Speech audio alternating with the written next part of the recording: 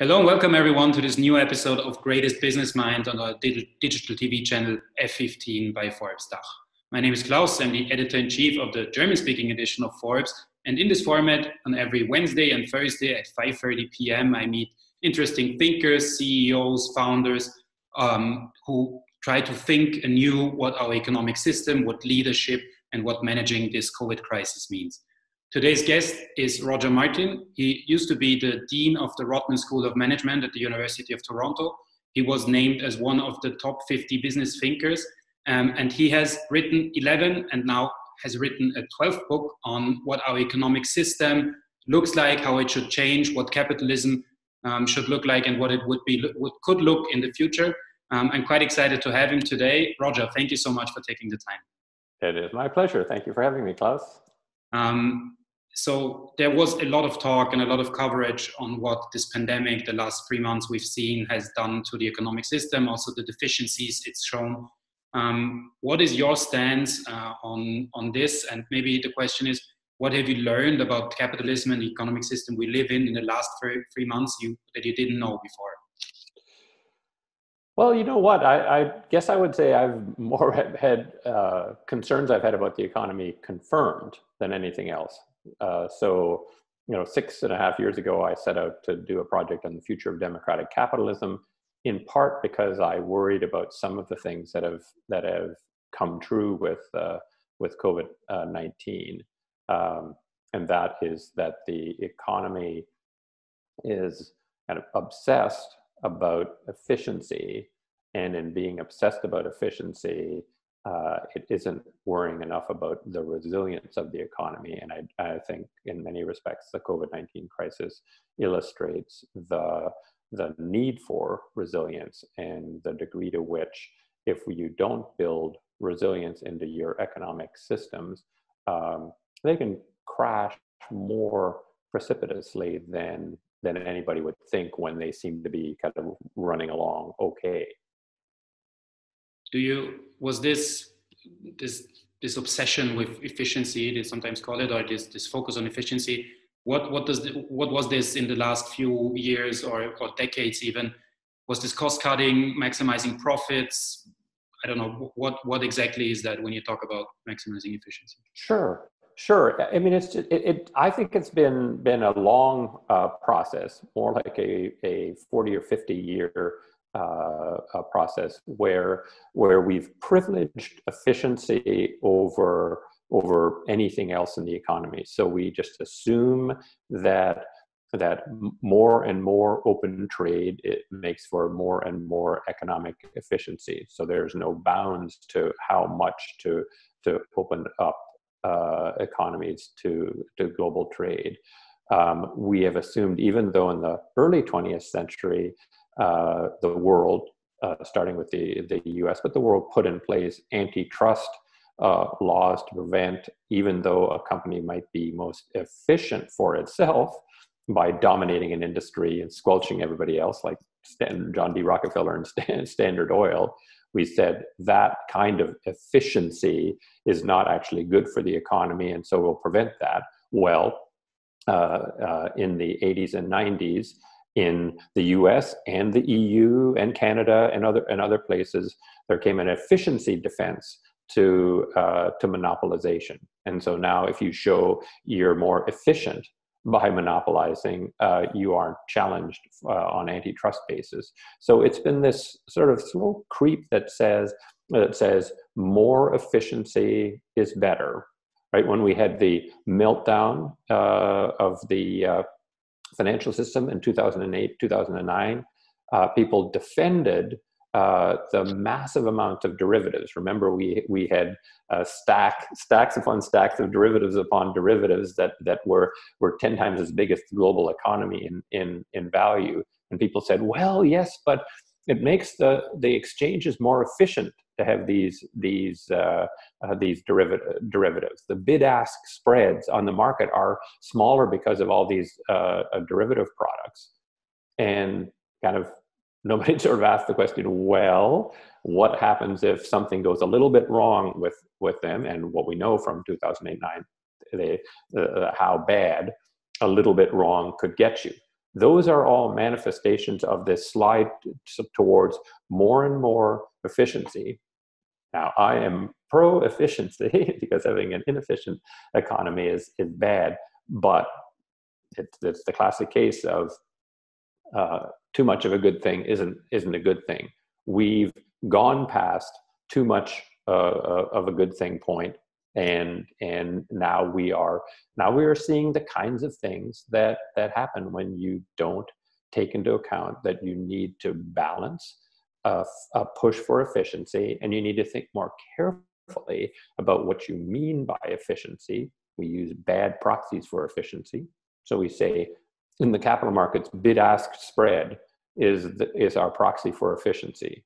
No, it's not. It's not the only one. Companies will say labor costs, lower labor costs. That's a good proxy for efficiency. Kind of, no, it isn't. It's a good proxy for efficiency, the cost structure of monopolies. If by monopolizing an industry they get their current cost to serve down, that's a good measure of efficiency. No, it isn't. No, it isn't. What's a measure of efficiency in monopolization is how will the market develop once it's taken over by a monopolist, and they stop innovating, they stop serving customers, they just start kind of printing their own earnings. So what's happened is that we've gone along this vector of more efficiency is always better, and we can measure that efficiency in simplistic ways, and then forget about resilience. And we've got the manifestations of forgetting about resilience that have now hit the economy. It's both COVID-19 and what's happening with the unrest right now in the U.S. Before we're already deep into the topics you also cover in your book, but I want to pick up on a point you said before, because economic theory would tell us that competition leads to efficiency because companies have to be efficient. What you're saying now is that companies are arguing they are more efficient when they have a monopoly. I mean, you could think of the tech giants, for example. Do you think we're sacrificing competition in order to get more efficiency? And isn't that somehow counterintuitive to what we've all learned in school, that competition leads to efficiency? Yeah, no, I think that's right. I think this is the idea of adopting these very mechanistic proxies for efficiency. So in antitrust, just to use your example, in antitrust, there are now kind of interpretations, Justice Department in the U.S., EU antitrust authorities that say that essentially say you can defend your monopolization if you can show that you are a more efficient provider of the service. So we've thrown out, as what you pointed out, we've thrown out the benefits of competition. We've just said we don't need the benefits of competition because we can demonstrate that at this point in time, and this is a classic kind of public policy case of the here and now, right? We can look at the cost structure and say, oh, you put those two companies together and we can take out this many costs, therefore they must be more efficient. And that's all we pay attention to, and don't pay attention to, well, what happens when a customer now who only one provider says, you haven't fixed my cable television service, and the company says, we'll do that when we feel like it. What is that? Well, that's an inefficiency in the mind of the consumer, and the lack of competition in the minds of the consumer. But in the minds of the antitrust authorities, it's fine because the cable company has lower costs than would otherwise be the case. So it's I mean, when you think about it, it's kind of just a bit of insanity, right? It's like we worship at the altar of efficiency, and we define it so narrowly, right? Like labor costs is a really big one, where we define efficient labor costs as low salaries, right? Yes, it is in some narrow sense, but if your workers are not earning a living wage and come to work, tired and exhausted worrying about their kids with no daycare at home, you know, are they going to efficiently serve your customers, right, in a way that your customers will say, wow, that's great how I'm being served? No, they won't. And is it because they're bad people? No, it's because they're tired and worried and completely unmotivated. So I think with this sort of doctrine of efficiency, I think we've just missed the bigger picture, and that's partially also because we have a very mechanistic view of the economy of businesses, right? We don't. It is harder to model. Well, how much better will customer service be in a retailer? That's a good example. How much better will customer service be if our employees feel safe and well rested? Just resting. That's hard to model, right? You have to sort of have a view of human nature that says, you know, customers will care about the nature of the service. They will notice whether employees are you know, kind of tired and upset and short with them, or take the time to help them, and that'll influence how loyal they are, and that'll influence how much they purchase, etc. Those are more complex system things rather than a mechanistic thing. No. Exactly how many labor hours do we need on the store floor to make sure that the core jobs are being done? That's the mechanistic view. And how little can we possibly pay to have people actually show up and serve those hours in the store, right? You know, if you have that mechanistic view, then you will push harder. You'll say, well, why don't we take wages down a little bit more? Let's offer a little bit less for wages and see if we still can get people to show up. You'll experiment like that, and you know, you'll eventually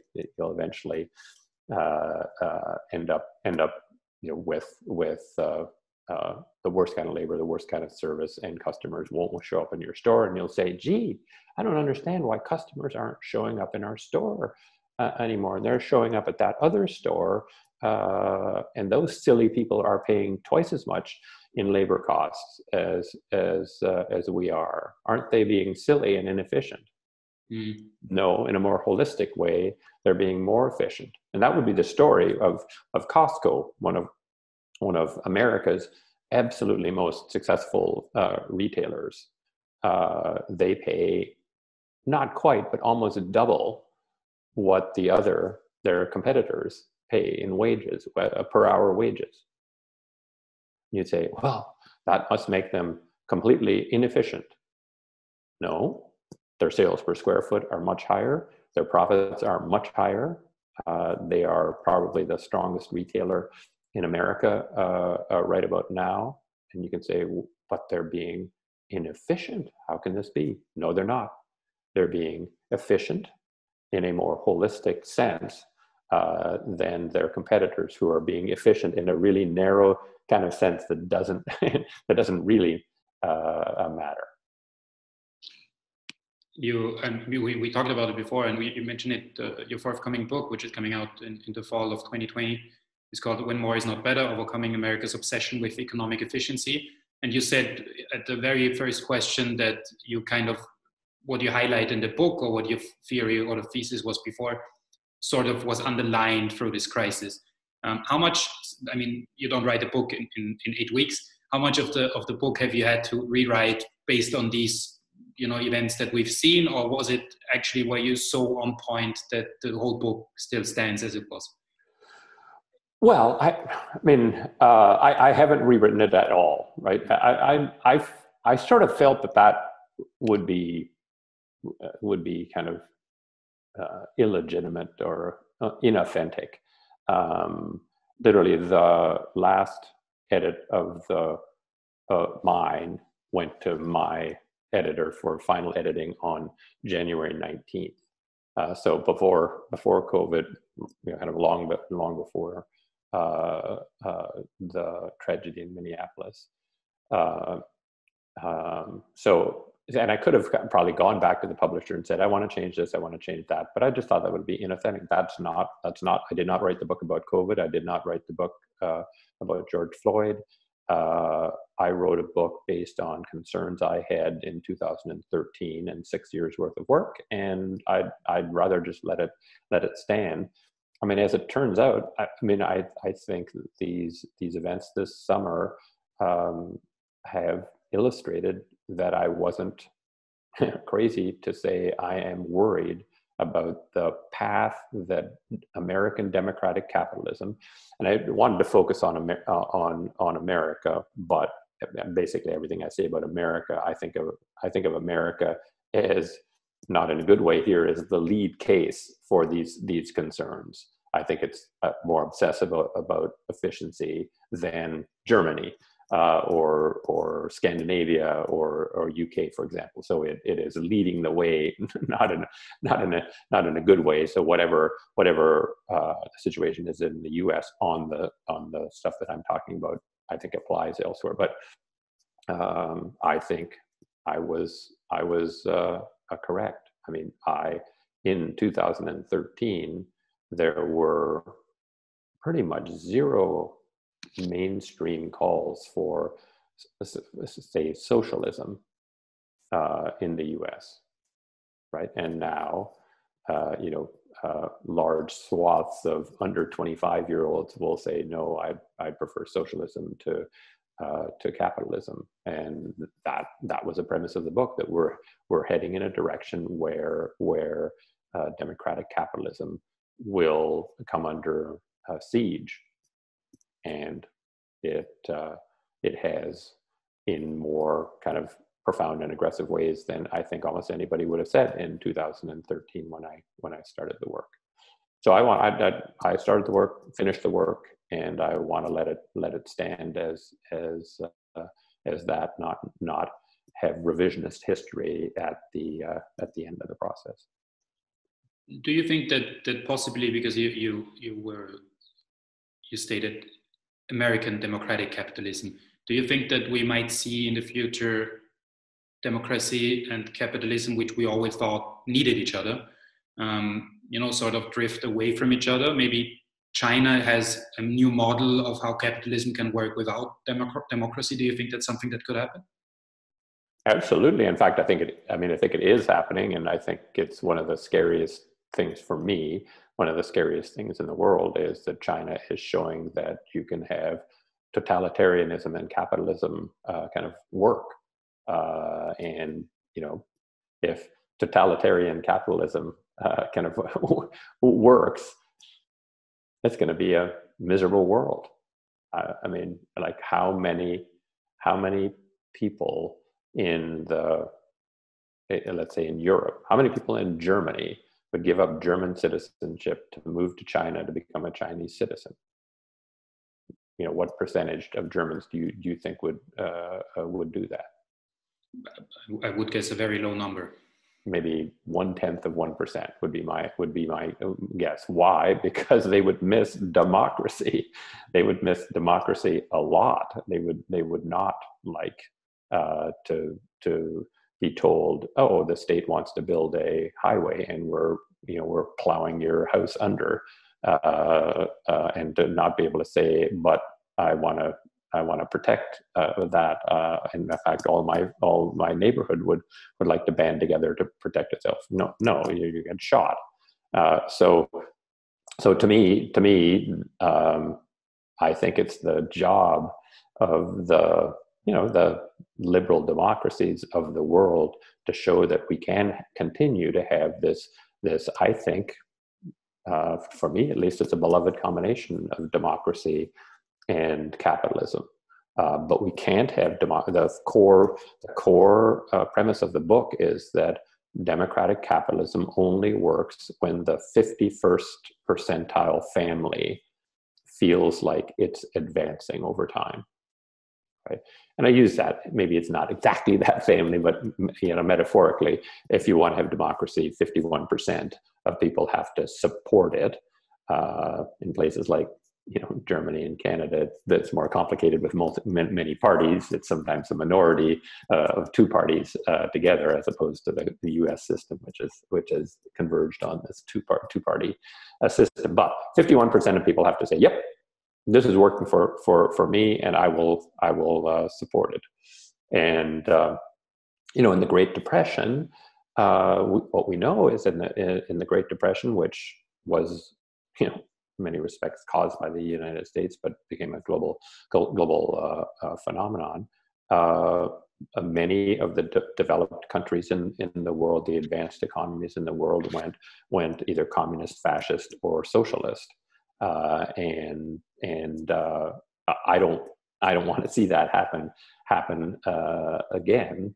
And it happens in my view when the median family and the people around the median family give up and say, "This doesn't work for me."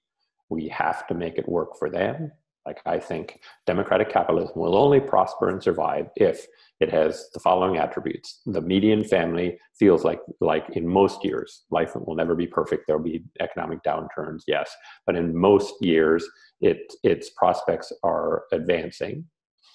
2, we tax the richer families who are doing better to make the lives of the poorer families better off, and the society agrees with that fundamentally.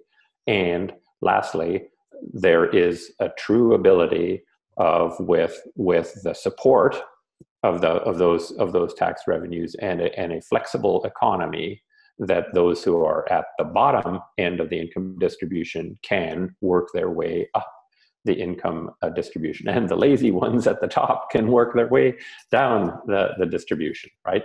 If that is a good society, and a society that will make democratic capitalism prosper, and I think it's the best system that we've yet seen in the world. But it doesn't happen automatically. It happens with care and attention. What, as our viewership is mostly executives, CEOs, founders, entrepreneurs, which advice would you give to these leaders that can make a difference within their organizations, or maybe within their communities or society as a whole? What do you think they should do? I mean, we've touched upon thinking efficiency not in such a broad term, but if you can give concrete advice to a founder watching this, what would you tell them? Sure. Well, it would be careful not to create simple proxies for efficiency is one. So recognize that it will take kind of multiple measures of how you measure yourself that will protect you from kind of a race to the bottom on efficiency. That's one. 2 is recognize that all slack is not bad. It's not something to be wiped out, right? And so kind of wiping out kind of excess labor costs by taking it down so that you don't have any labor slack is not in your interests in the long term. So recognize that the father of total quality, W. Edwards Deming, had methods for getting rid of slack that was unnecessary, but he was the proponent of slack. Having an optimal amount of slack is critical, and so I would listen closely to Edwards Deming on slack, and I would just say that the whole world of business has moved in the direction of reductionism, right? It's to say there's a silo called HR and a silo called marketing and a silo called operations, etc. And you break down the business, the economic machine, into these individual silos and manage them that way. Now, I think, honestly, that the entrepreneurs don't do that. Right? They say, "Hey, this is one big system, and I'm trying to produce an outcome for customers." As companies grow, they siloize to a greater extent, and that is based, I think, on sort of a machine metaphor, right? It's like a car. You know, we can have a silo which is powertrain, and a silo which is heating, venting, and air conditioning. We can have one that's safety. We can have one that's steering, and we'll send the engineers off to maximize each of those, and we'll add them up, and they're a car. It's less like a car than it is like the Amazon jungle, where it is a complex adaptive system. A business is a complex adaptive system, and we've got to get away from the idea that we can siloize things and break them into pieces and realize that it is holistic. Our HR policies will impact our customer service and our effectiveness in the factories, and we have to understand that our relationship with our customers, right, is not a simplistic one that can be based on kind of one measure or one simple thing. So I would say, turn your back on this reductionist, siloized version. Make sure you're using multiple measures, not just focusing on one measure, and recognize slack is not an enemy to be gotten rid of. It's a variable that you must optimize, not minimize. Those things will help you contribute to a world that is going to be better for the future of democratic capitalism.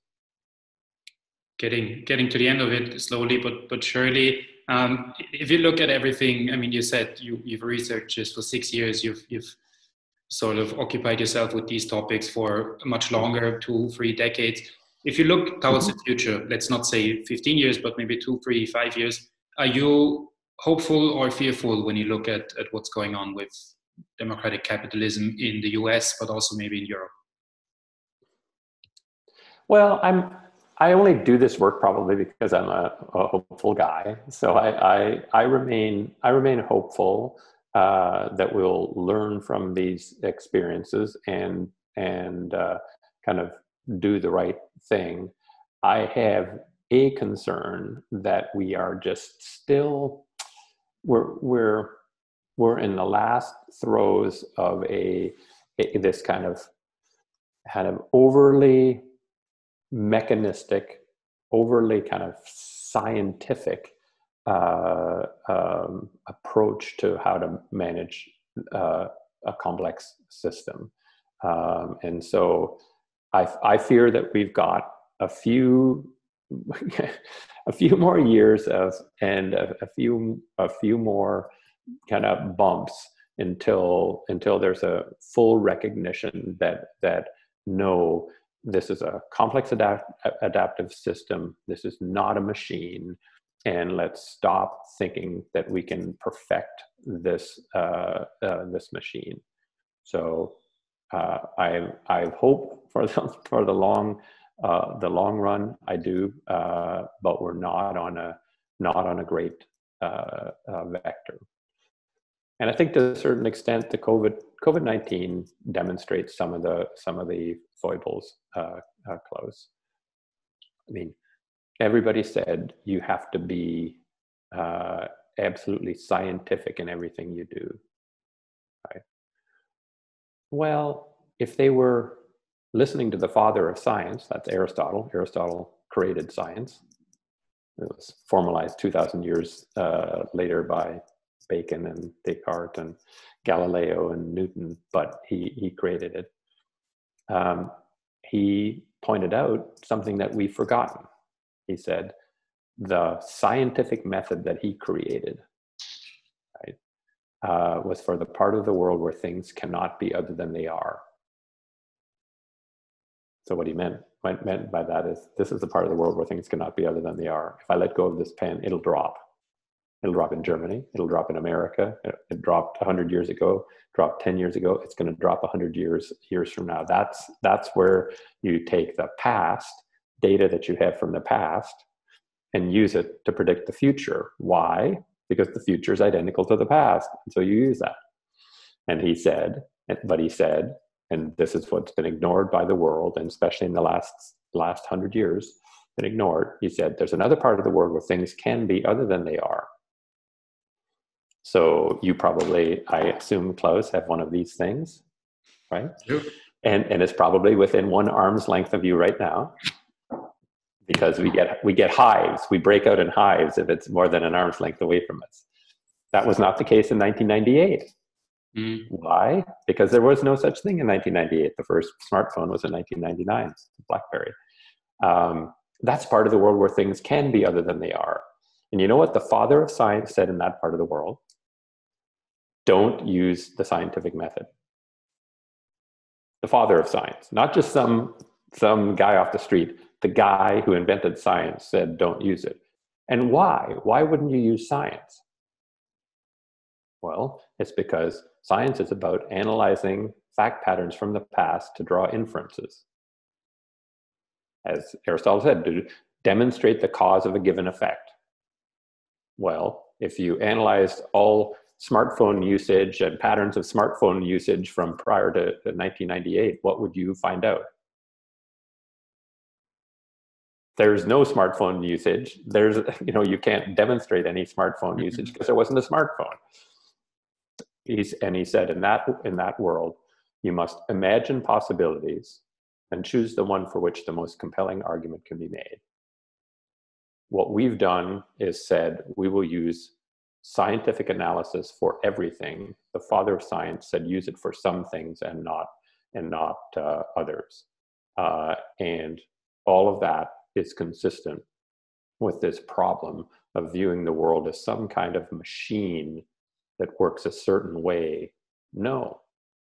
What Aristotle said, which is quite lovely, I think, is that in the part of the world where things can be other than they are, the job of human beings is to be the cause of the effect they want to see.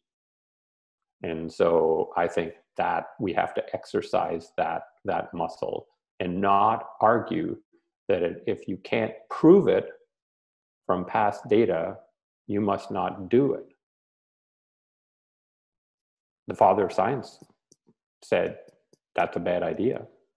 Yet we're saying, in his name, in some sense, in the name of science, we're saying you should always be scientific, right? The reason we love Steve Jobs as a CEO, what did he do his entire career? He imagined possibilities and then made compelling arguments for them. And then what did he do? Dent the universe. That's what he said was his job, was to dent the universe. Aristotle would have been pleased. And so we've got to recognize when we can and should use science and when we've got to go beyond science. So in COVID, right, just think about it. In COVID, we used all the scientific evidence from the past to declare what the curves would be. I'm sure there was a curve in Germany, right? There was a curve in the US of 220 to 2.2 million people. We used all the science that we had at our disposal to say that's going to be the curve. Okay, if we don't do anything, right? And then what did we do? We did what Aristotle said we should: imagine possibilities and choose the one for which we can make the most compelling argument to ourselves. This makes sense based on this anecdotal evidence, that anecdotal evidence, not science. And we came up with lockdown plans. Right? And what was the job of the lockdown plans? Flatten the curve. Right?